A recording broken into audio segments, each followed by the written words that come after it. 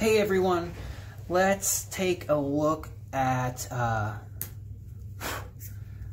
this phenomenon called interference, which can occur when you are doing genetic analyses involving more than two genes, two linked genes, that is. So given a genotype, a generic genotype that looks like this, well, let's say, and a genetic map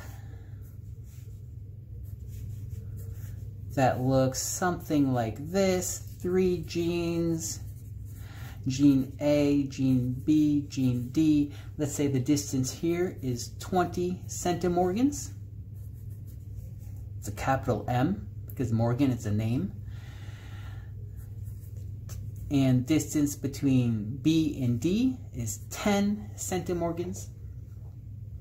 Now, if I were to ask you what percentage of gametes from this individual right here would involve a crossover between gene A and gene B. So you would look at this 20 and you would say, oh, 20%. So 20% of the gametes would involve a crossover between gene A and gene B. Same thing for these guys right here. What if I were to ask you, what percentage of the gametes derived from this individual right here would result from a crossover between genes B and D?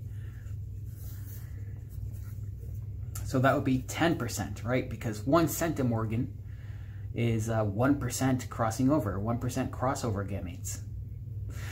So, continuing on, what if I were to ask you what percentage of gametes formed by this individual right here would result, or would we expect to result from a crossover between this gene A and gene B, and a crossover between gene B and gene D? So a double crossover involving these 3 genes. So to get that, we would simply multiply 20% times 10%, and that would give us, it would give us 2%, but how do we derive that? So convert this to decimals, 0.2. Convert that to a decimal, 0.1. Multiply that, it's going to be 0.02. And convert that to a percent by multiplying by 100, and you get 2%. Okay, so we can figure out, we can predict the number of double crossover gametes we expect to see simply based on the genetic distance between the genes involved in the double crossover. So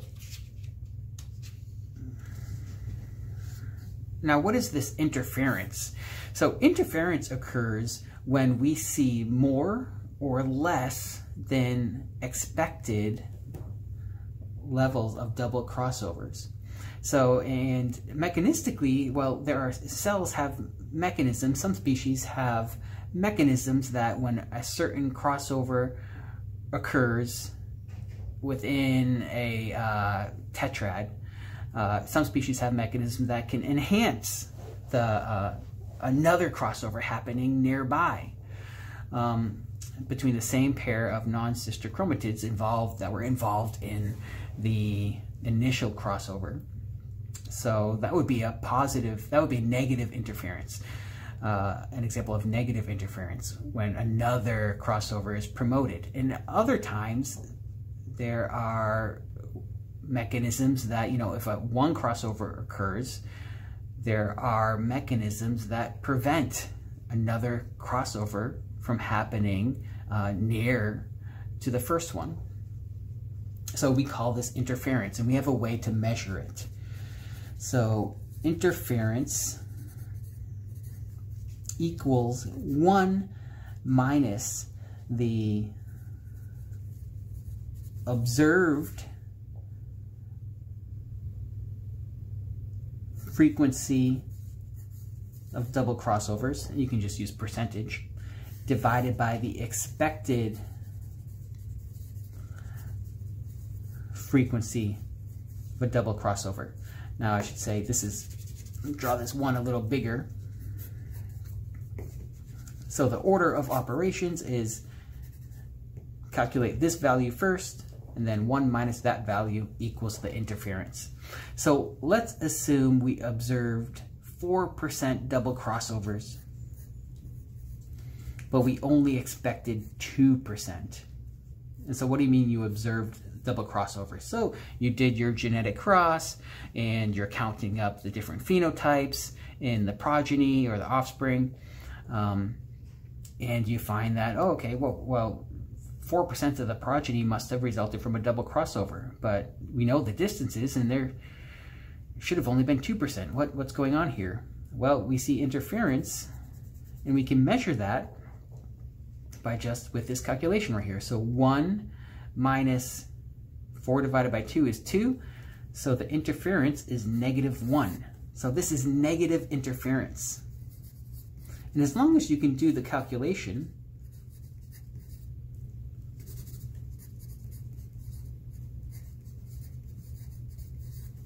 this is negative interference, and as long as you can do this calculation, and you know that observed frequency here is higher, when observed frequency of double crossovers is higher than the expected frequency, you're going to end up with a negative number.